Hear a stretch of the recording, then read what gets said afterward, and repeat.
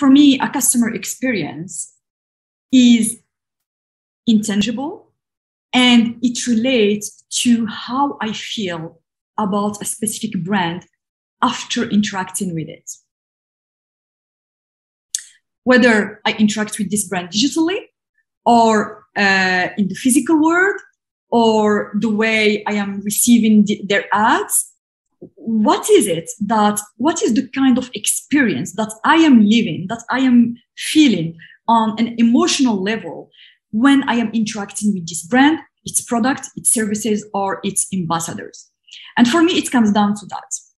And this is where it can become complex. How can you measure and put tangible indicators, key performance indicator, to something that, in my definition at least, is intangible, right? How can you measure a customer experience or a customer journey?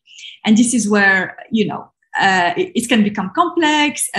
You have to take your customer actually on a journey. So from point A till point Z, and with all the touch points that this customer will go through while interacting with your brand. Again, whether on your website, on your digital platform, or with your store, or with your people on the phone. So omni-channel, and try to see how we can put in place a process to automate, to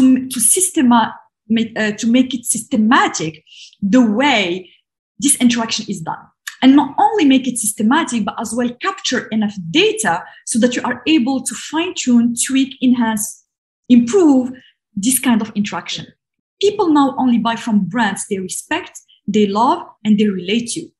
So I will never, regardless, by the way, the demographics, right? From Generation Z and X, whatever, to millennials, to whatever, we will only buy brands we can relate to, we respect, we are aligned with the ethos, and that we can interact with that represents us in a way that we are aligned with.